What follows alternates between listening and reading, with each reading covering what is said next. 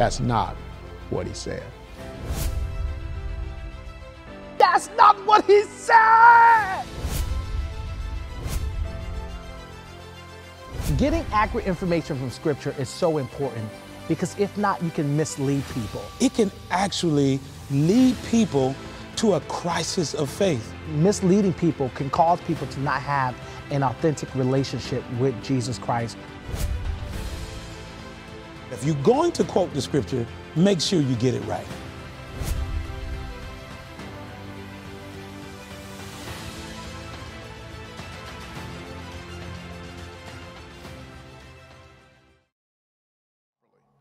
Proverbs 22:7 says this: train up a child in the way that he or she should go.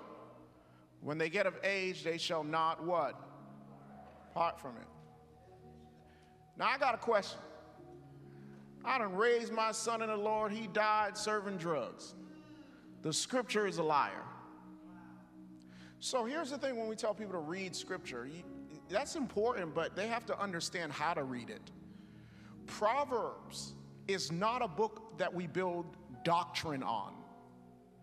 Proverbs is a book of wisdom. It's a book that is 9 out of 10 times, if you do these things, it shall turn out in your favor. That's what wisdom says.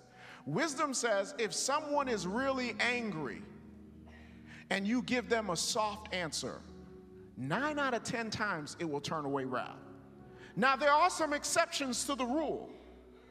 So Proverbs is not saying, when it was written by Solomon, the wisest man on the earth, and the reason why Solomon is the wisest man on the earth, he was a king, and he asked God God said, give me one thing you want and I'll let you have it. He says, well, God, what I want is I want wisdom. And God says, because you didn't ask for money, because you didn't ask for a beautiful bay, I'm going to give you everything you want and then some. Okay?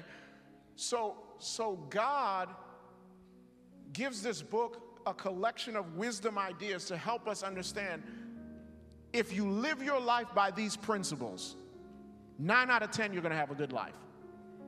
Make sense? Proverbs is a book of high probability, more than likely, if you follow these truths, they're not to be etched in stone to say that, Proverbs 31 is the one that people use. Like, these are high probable things. If you look for a woman like this, you're going to be happy. But then Proverbs ends the chapter by saying, who can find a woman like this? Y'all mad today. I got my school hat on. I'm ready for y'all. Ecclesiastes chapter number 9. Ecclesiastes chapter number 9 is a verse that is oftentimes misquoted. And what I do is I run these sermonic things by a host of theological brains, and we fight about it until I can get to a place where I'm satisfied. And so this week, this was my text, and I called several friends about it that said, I didn't even know that verse said that. Preaching for years, because sometimes we hear things and we just think that's what it is, and it's not what Scripture says. And I had some other friends that are like, preacher, this is heavy. And me and my dear friend, Bishop John Guns, we sat on the phone for an hour, and the Holy Spirit fell on that call when we talked about this passage. Because at first he was on vacation, and then he said, man, I'm on vacation right now. And I said, man, I'm over here struggling, preaching the gospel for Jesus Christ with the saints of God, and you on vacation. And I said, I want to read you a text. And he says, why in the world would you want to preach this during a pandemic? And I said, the reality of life is this. People are struggling to believe in God because what they think about him is not what he said about himself. So my job is to correct bad teaching. You don't correct bad teaching with not teaching about it.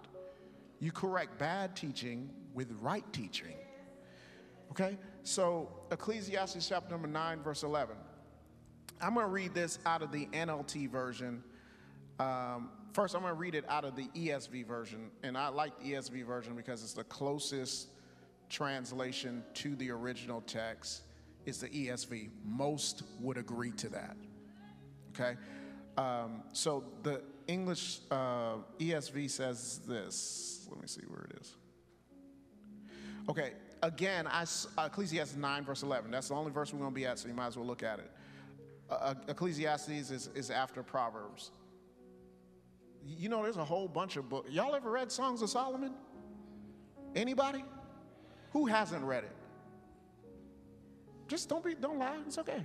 Who's married and hasn't read it? Read it tonight with your spouse, just as devotion.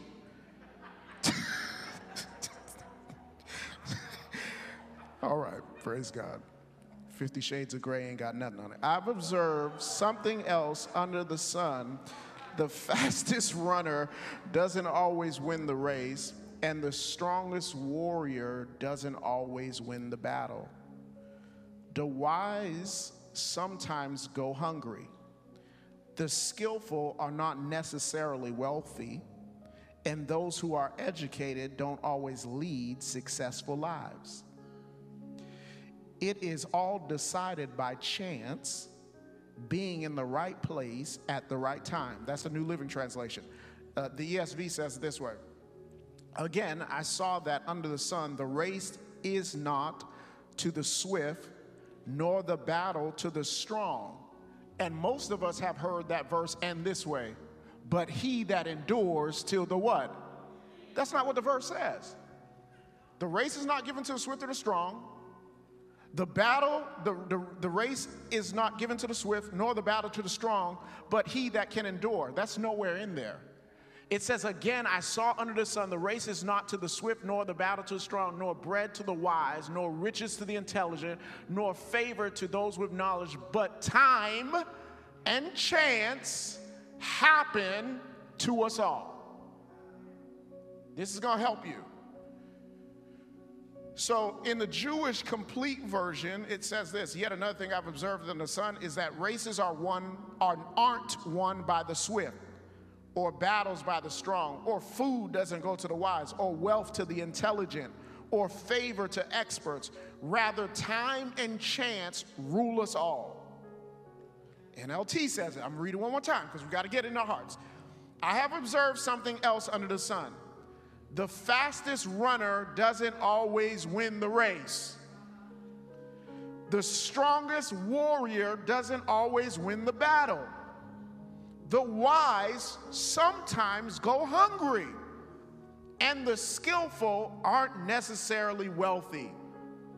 And those who are educated don't always lead successful lives.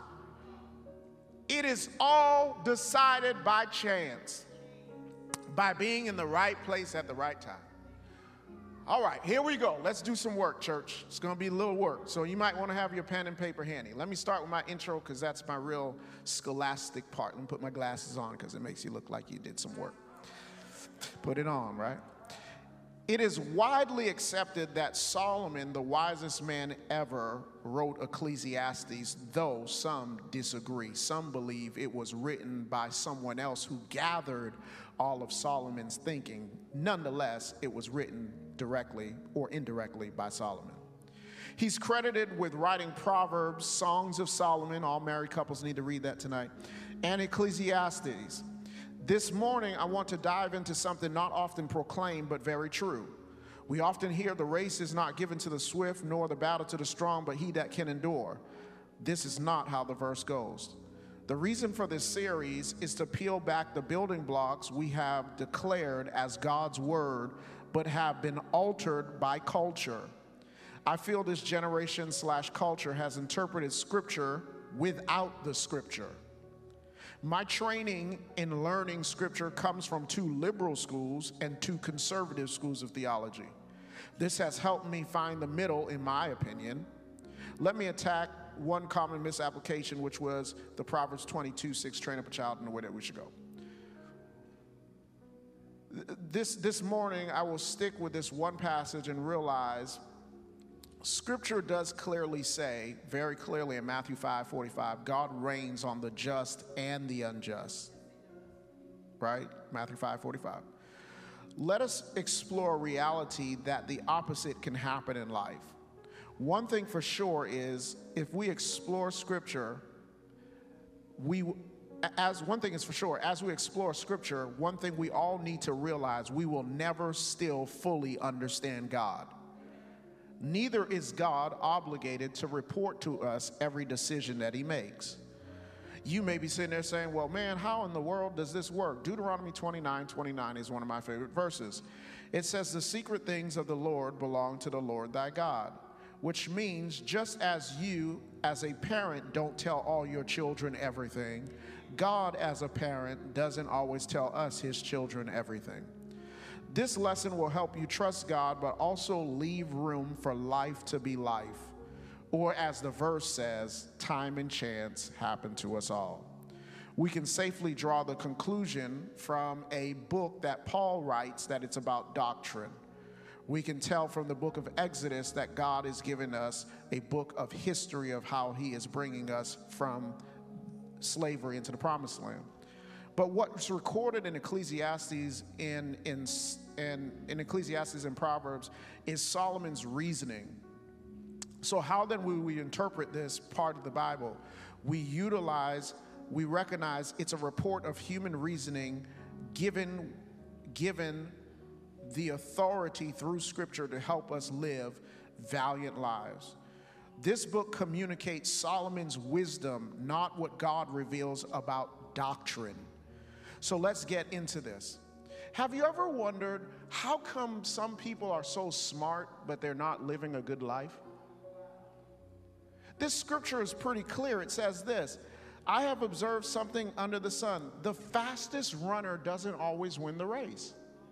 Have you ever watched a race and you're like, man, I'm sure this person's gonna win, and then all of a sudden they don't win and you're like, what in the world happened?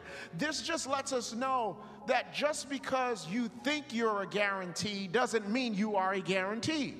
Because life can happen to all of us, and life will happen to all of us. Then it says this, the strongest warrior doesn't always win the battle. You remember in Gideon where God says, hey man, you got too many people. I want you to only have 300. But God, how am I going to fight all these people with 300 people?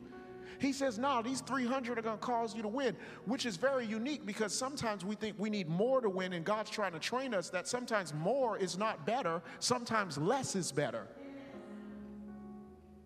So here it is. Then it says, the wise sometimes go hungry.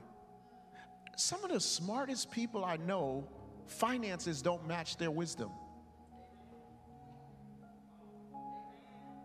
Because you could be wise and know how to give great insight to others, but not know how to do it yourself. Okay, come here, church. Do you know 51% of marriage therapists are divorced? Just because you're wise doesn't mean you know how to take the medicine for yourself. You ever have a doctor who's overweight telling you need to get healthy?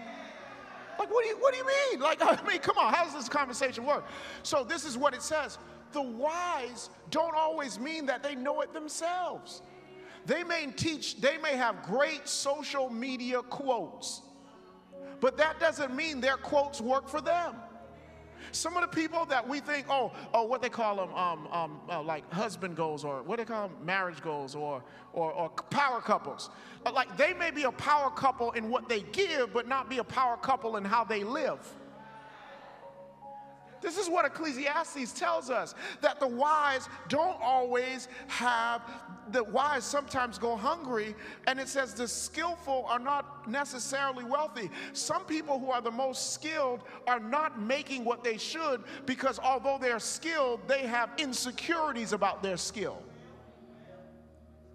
And their insecurity causes them not to move out on things that God called them to, because they always second guess why God called them, and God has to spend the entire days convincing them that he called them, and then after a while God just finds someone else who will just say yes. The greatest speakers don't have the biggest churches. So this helps us put into framework what the reality of life is. And it says just because you're educated doesn't mean you lead a successful life. So we harp on our children. You need to get an education, and that is true. You need to get a degree. And if you're from a Caribbean household, you need to be either a nurse, doctor, or a lawyer. If you're not doing any of that, you're not doing a good job with your life. But the reality is that you could have a profession and still not have a life. Ecclesiastes balances it and says, listen, a plumber could be doing better than those with a PhD behind their name. You in student loans, and the electrician came out of school without the debt and is doing far more. Scripture is balancing life because life is like a scale. It will eventually balance itself. There was one person who says it this way. What's up, Keith? There was one person who says it this way.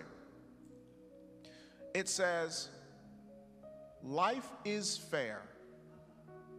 Eventually, it'll break all of our hearts. If you live long enough, life will break all of our hearts. Whether it be a child. You know, back in the old day, the old saints, they used to gossip in a way of prayer. They used to call, I'm not trying to gossip. But did you hear such and such daughter got pregnant? No, I'm not trying to gossip because I want to pray, and we're going to pray for her. And then there was a very famous thing that you say, well, be careful what you say because your child is still growing up. Right? Life has a way of balancing itself in a way that doesn't make sense. And then here's how this one makes it beautiful. It says, it's decided by, in the ESV, time and chance happen to us all, which simply means this, that no matter how well you structure your world, tragedy can hit any of us. How do you get on a plane, Kobe Bryant, and you got all the money in the world? You got all the resources that any man could think of. Out of all people, it happened to you, which simply lets us know time and chance happen to us all. There's no one exempt from tragedy. So here's the thing. When you were born into sin, shaping in iniquity in this world, God simply said, anything is liable to happen in the earth realm because this is not heaven. And I know we want to make it heaven. And I know we want to make this and that, but that's not the reality. Time and chance happen to us all. You could be a benefactor of time and chance, or you could be the recipient of something negative because of time and chance. Bro, we were just playing basketball on the basketball court, and they just happened to do a drive-by shooting, and I happened to be there, and I got shot. Time and chance. It's not that God is angry and God is mean, and we oftentimes are mad because we want God to stop everything. Well, let's be rational, people. Do you stop everything for your own children? Because if you were to stop everything for your children, they would not grow. They would not learn how to live properly. Some stuff you got to let them experience so they can live. You got to remember, time to God is not what it is to us. 1 Peter says, a day to the Lord is like 1,000 years. 1,000 years is like a day to the Lord. So you're saying, God, I've been in this all day long. God is saying, I've been here since eternity, and it feels like a second. So this light affliction doesn't compare to the future glory that we shall experience. Time and chance happen to us all. So let me get to my notes so I can go through and make sure. So some things he talks about. The wise. Your wisdom means nothing without God's wisdom. And your wisdom means nothing unless God puts you in the right place at the right time. Because some of you didn't get the right job because you didn't meet the right person to give you the right opportunity, to give you the right interview. So, okay, let me give you an example. So you know about the housing project we're building. Y'all, some of you don't know the story behind it. It sounds good on Instagram. It looks really good when you put 59 homes, people clap and all that type of stuff. But the story behind it is a God story. I sell commercial property, which most of you know.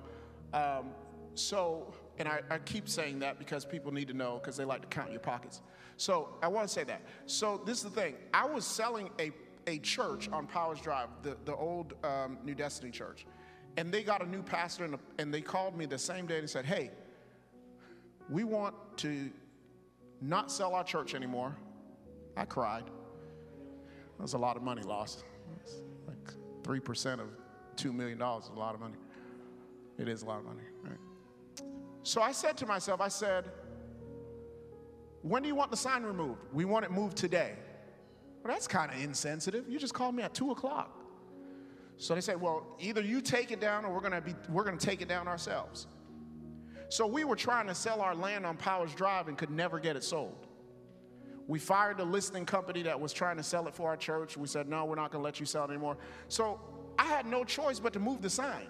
I didn't know where to move it.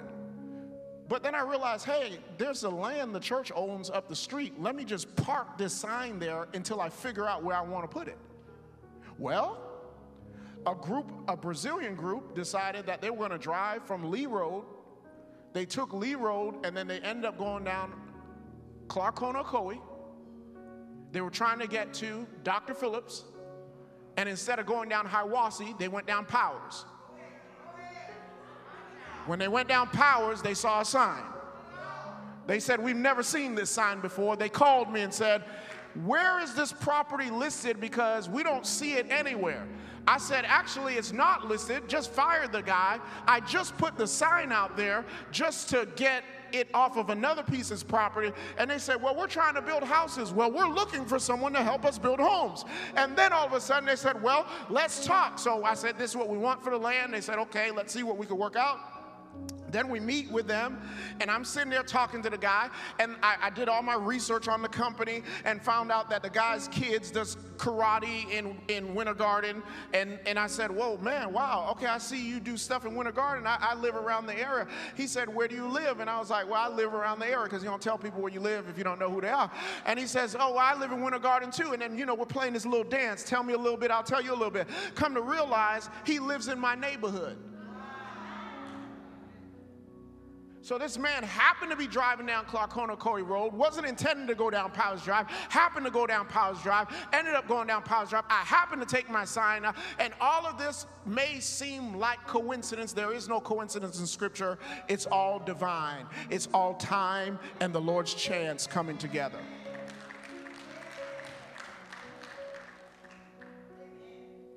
So sometimes our prayer needs to be like it says in this passage. It says this, it says, God, help me be at the right place at the right time.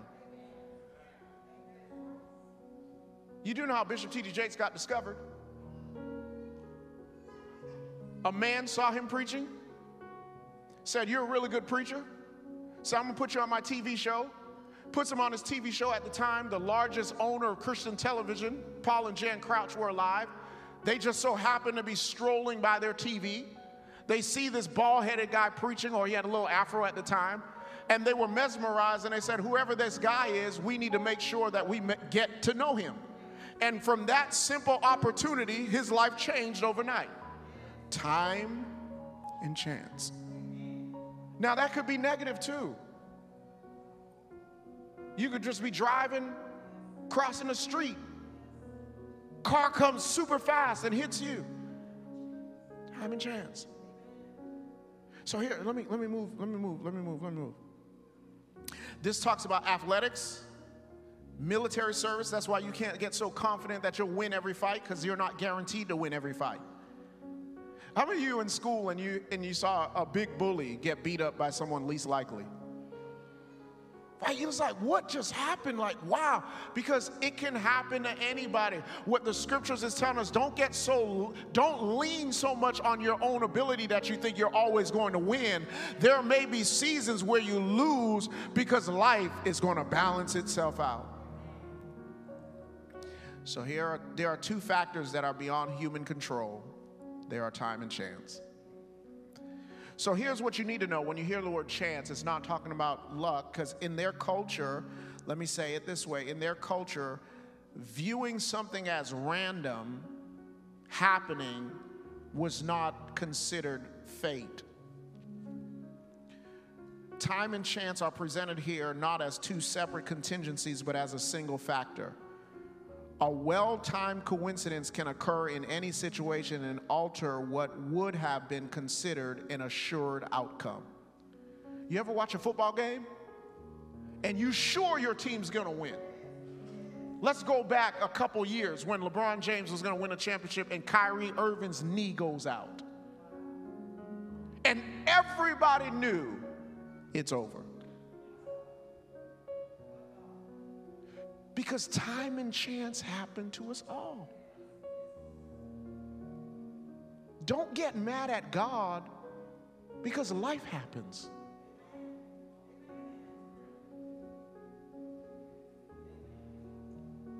I don't know how it all works out in God's eternal wisdom. I don't know how a basketball player loses his life on a plane and a criminal that kills multiple children is still alive flying throughout the world. These are the real questions that you ask that sometimes we need to stop and say, you know what? I need to stop trying to be God. Because if you try to be God too long, you'll talk yourself out of a relationship with God. So here's what it is. Number one, the smartest doesn't give. So this is very important.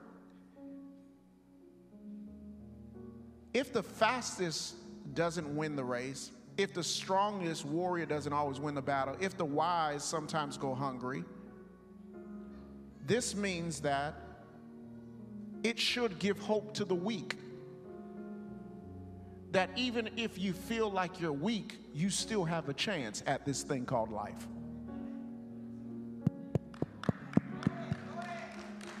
Because some of you discount yourself and say, well, I'm not finna do that because they're strong. That's why they're able to do all that. They're big. That's why they're able to do all that. No, God's simply saying this. Just because they're predicted to win doesn't mean they always win.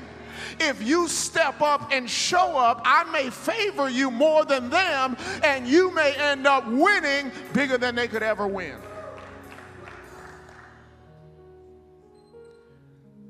So it is, number one, the smartest doesn't always get the best outcome. Number three is bad fortune can happen to anybody. But good fortune can happen to anybody too. Why shouldn't you start the business? Who knows? God may prosper you and a millionaire come and find you.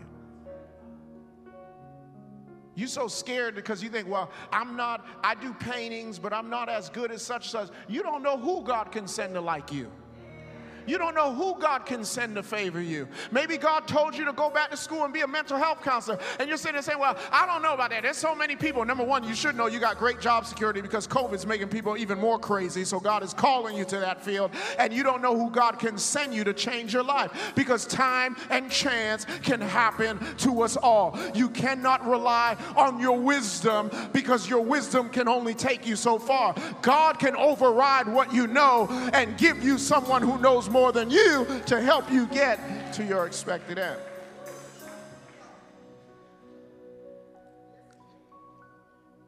So here it is.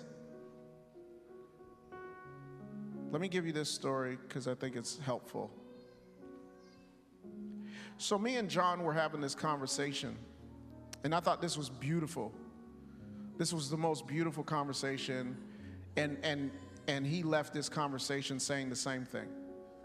We started talking about mamas because I started talking about my sermon last week, and he started talking about his mama. And so we were trying to frame how does time and chance make sense. And I said last week, if you didn't watch the sermon, that you understand life in reverse. You don't understand a season until you come out of it. Some of my most painful experiences pastoring were, if I could get rid of them, I would say I don't want to get rid of them because they made me better.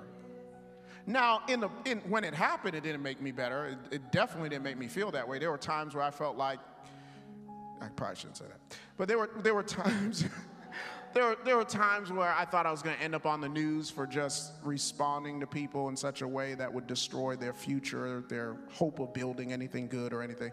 Because I'm pretty good with comebacks. Like, if you try me, I could either lean on the Holy Spirit and give you a comeback that will kind of make you feel bad. But then if I really want to get in the flesh, I can give you a comeback that's so bad, you'll be 50 years old still thinking about what I said to you at 12. So, but there were times where I really wanted to use that side, and the Holy Spirit was like, no. You need these lessons because they're going to help develop you in a season that you have not yet been introduced to.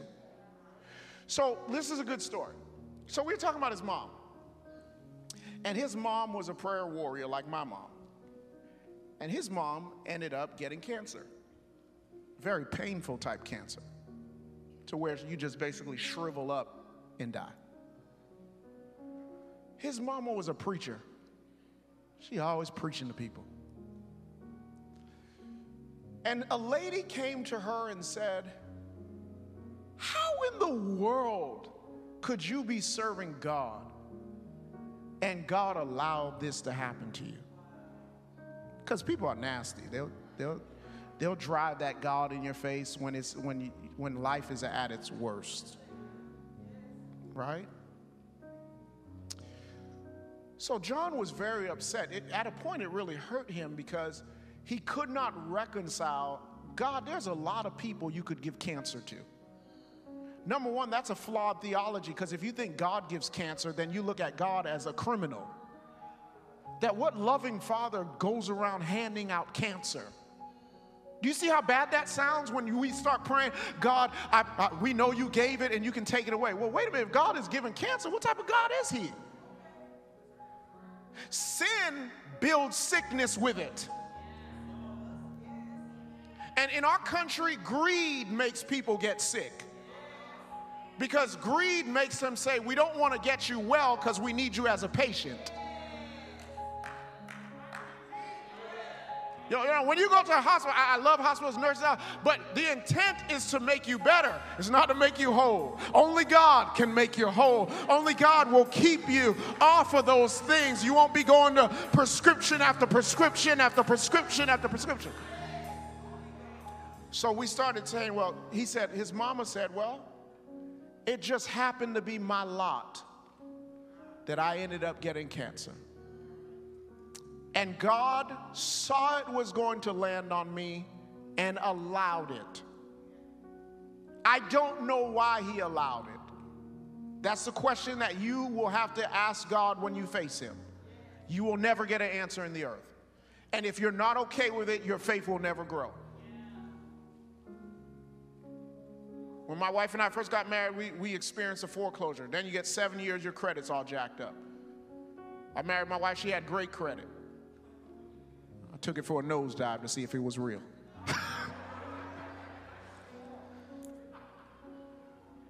And I was just like, man, it was such a failure. You took your wife's credit and you tanked it. But we learned. We learned what not to do. We thought that if we hired the best agent in the city, they would be able to get our home sold, which wasn't true.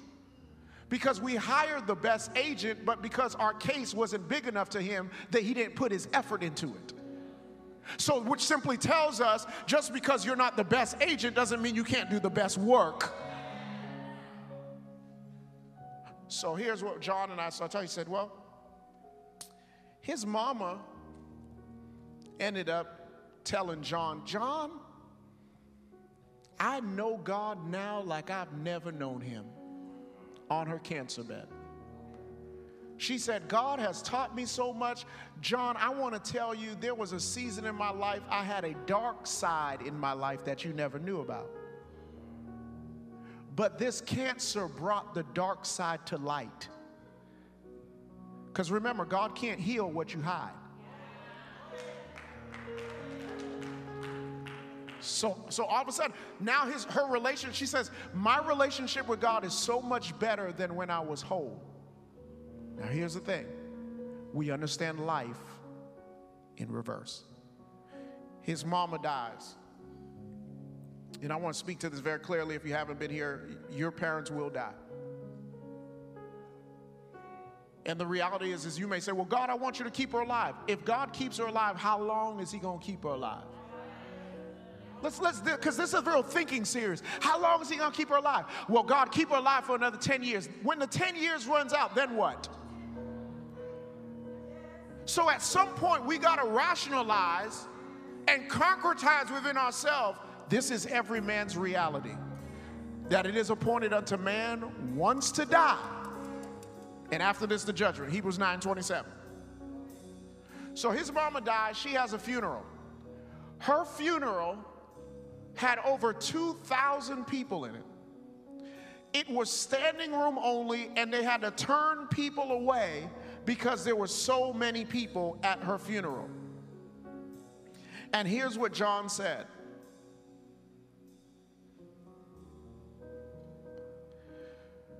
He said, what we learned was that till this day, people still talk to him about his mama's faith. And this was such a powerful phrase that we both stopped on the phone and said, this is God. He said, her life outlasted her sickness.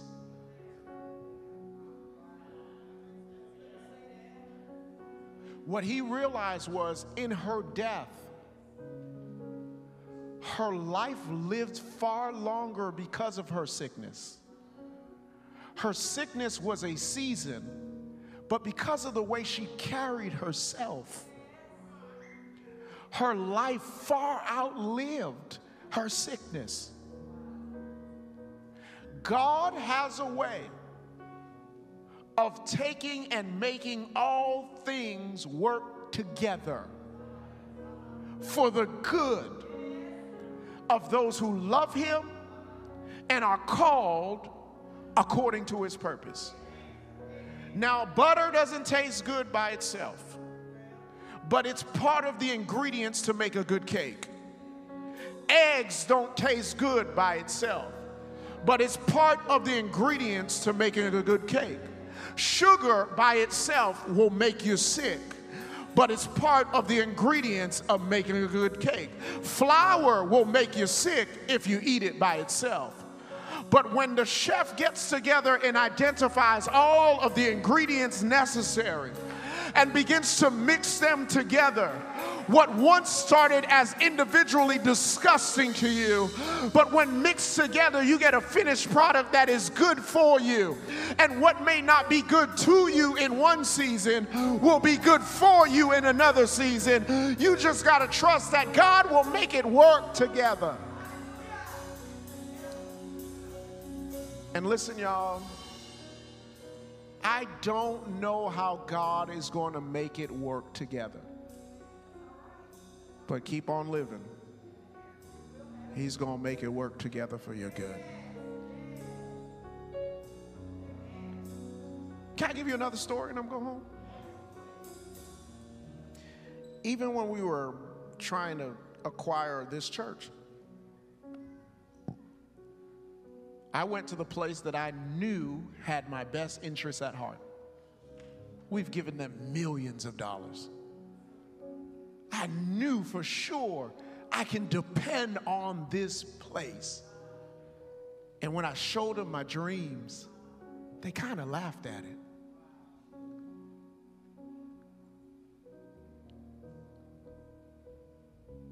But God needed that to happen. Because sometimes we can build allegiances to individuals and we replace God out of the equation.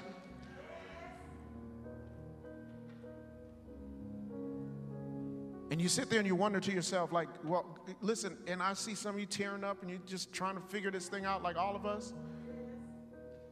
And you sit there trying to figure out, how's this going to work for my good? You're mad, you're angry, you're upset, because you're like, time and chance happens to us all, but this chance feels really bad. Out of all people, God, I've been serving you my whole life. We do the whole integrity thing with God to try to barter with God on why he should do something favorable for us. God, I'm talking too long. It's 11:48. And so all of a sudden, God moved us to a bank we never even known. I passed by this bank every day on my way home and never thought twice about it. I happened to call a friend and tell him the story, and then he said to me, he said, well, I got a friend that may be able to help you.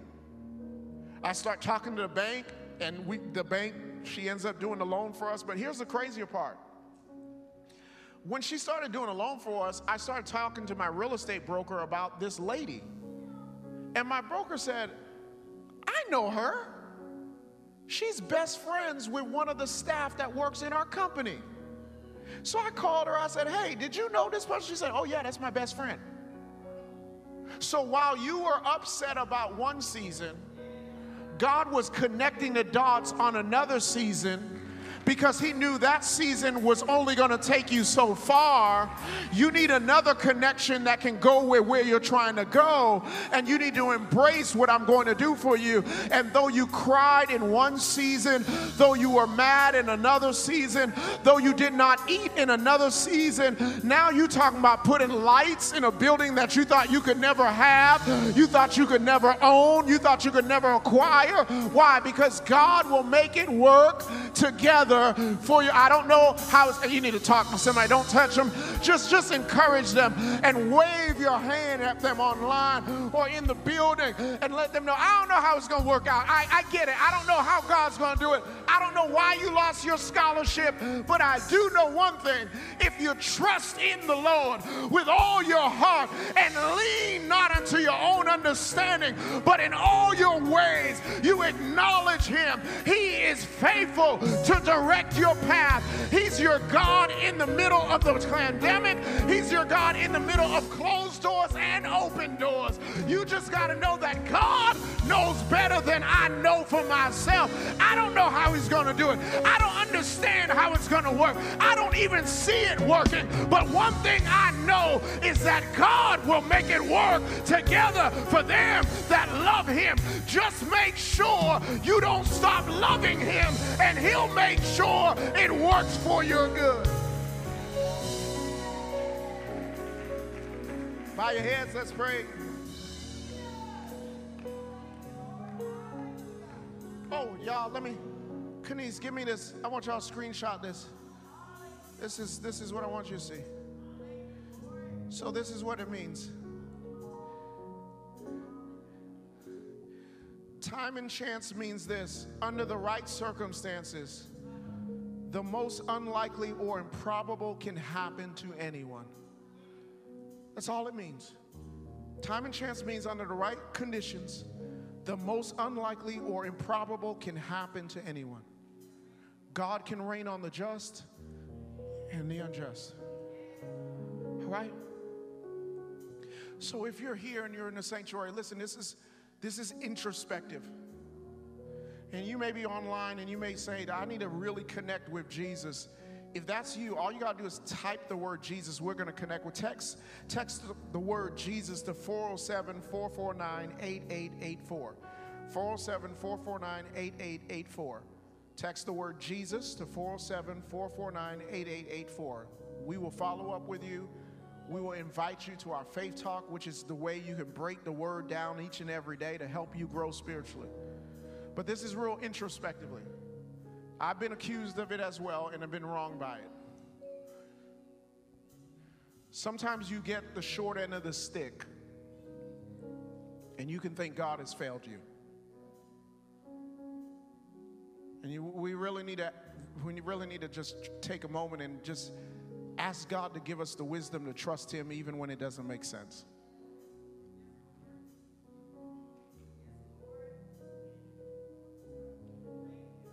Man, Pastor, I done lost 8 people in a short span of time. I can't make sense of it. I'm not trying to. Time and chance happen to them all. That may not be sufficient for you, but that is the reality of life. But you need to get peace. You need to pray that, God, I pray you give me peace that I don't always have to know why.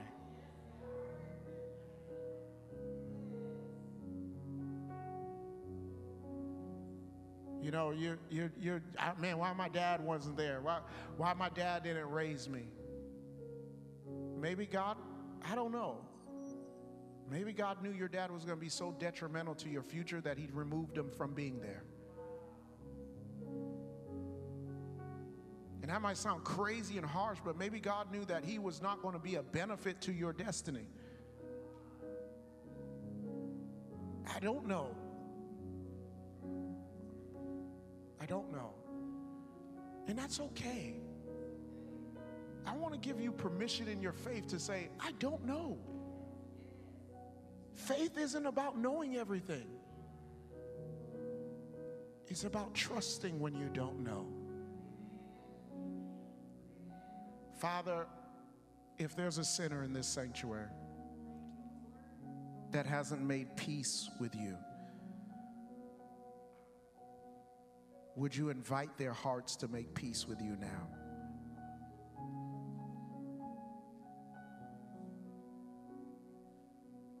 If you're here and you're like, man, PD,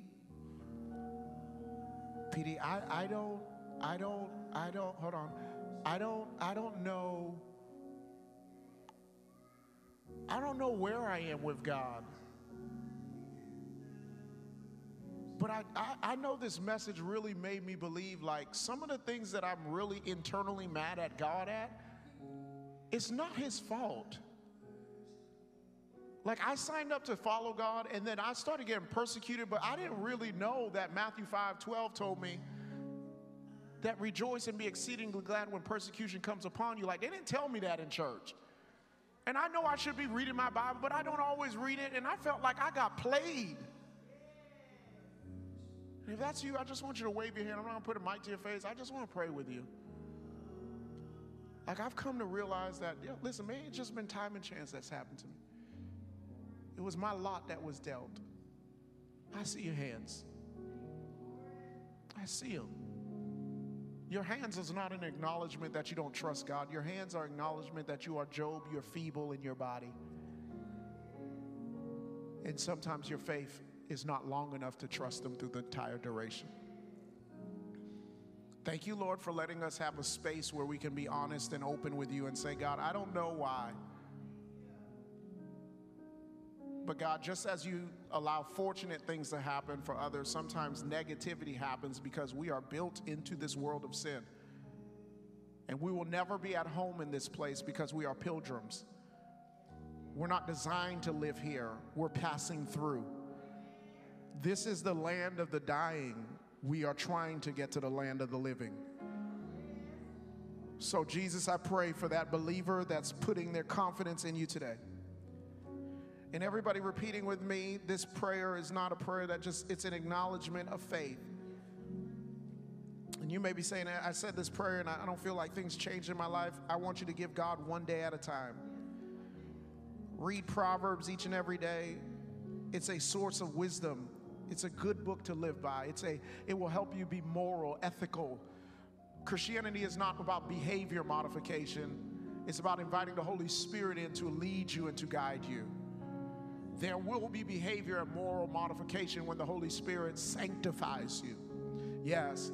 Let's pray all together. Repeat with me, even if you have a mask on, and even you who snuck your mask slightly off. Say, Father, I come to you as a human being, sometimes confused, needing answers. Come on, church, needing clarity. I ask of you, God, to help me learn to trust you, even when I can't trust anything around me. Father, I ask you to send me the help of the Holy Spirit. Holy Spirit, yes, lead me, guide me, help me walk into all truth. Father, I promise to try my best to hold on to the hem of your garment, even when I don't understand. Thank you, Lord, for letting me hear this word. It was the right time. It was the right word for the season of my life. I thank you. I thank you in Jesus' name. Come on, clap it up if you receive. This series is so important. That's not what he said. It helps us fall in love with Jesus actually says and what Scripture actually says, so we don't build a relationship with a Jesus that we have created in our mind that's not in the Scripture. That's not what he said.